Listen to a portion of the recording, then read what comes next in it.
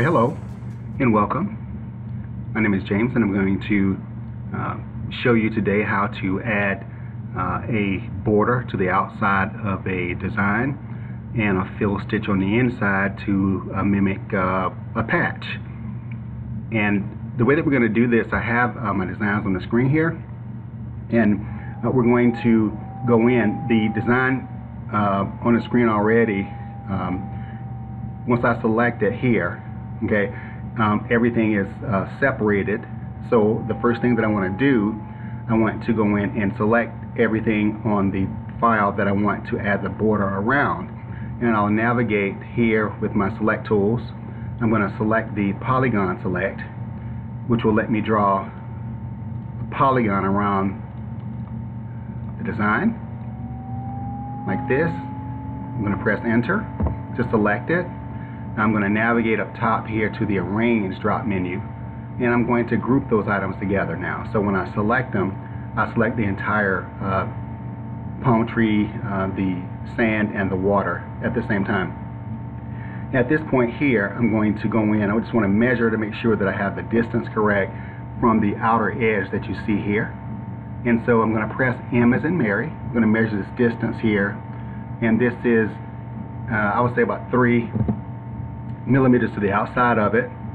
And so as I go here and select, I'm going to navigate here to my simple offset tool, and because I want to add a border around the outside of this, and as I left click, it's going to give me my simple offsets toolbox on the screen.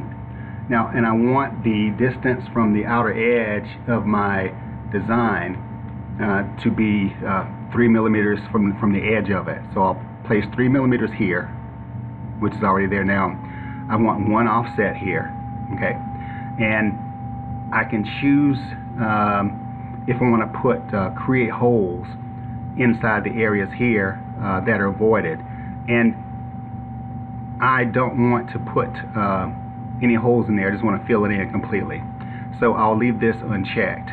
For my object type here, of course, as I click the down arrow, I've chosen satin column C, and I'm going to click OK like this. It will go in. It actually put the border there. Now, the inside here, it added it also.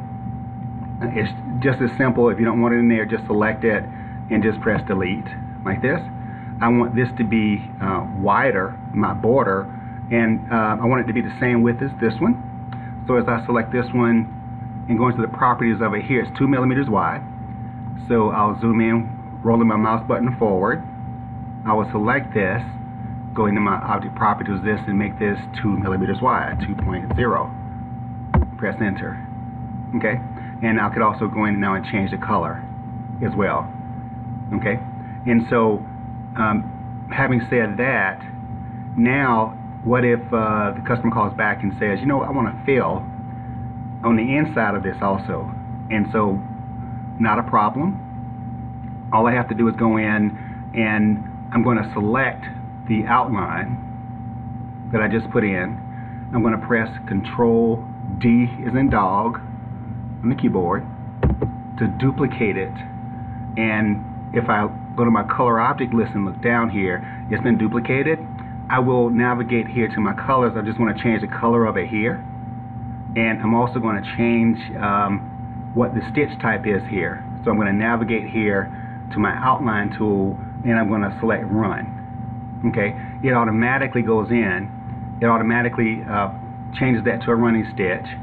Now at this point, to add the fill, I'm going to go in, I'm going to navigate up top, and I'm going to choose Tatami. It fills it in just like this. At this point, I can go in, I can change my color, and I could also go in and grab this and move this under the 37. But even before that, I have to also get everything else in there. And because of this now, I'll just go in, I'll have to go in and move this before the sand fill, like this. And once that's put in there, now the other question is the hole. I need to have a hole in the fill here with this. Okay, and I could do that by simply navigating over and choosing this tool. This tool allows us to go in and put holes in something, to add holes. It allows us to click an object with holes and remove the holes here, and to fill in a separate section of an object if it has a hole already in it. So I'm going to choose add holes, and at this point here I can go to the inside like this, and I just want to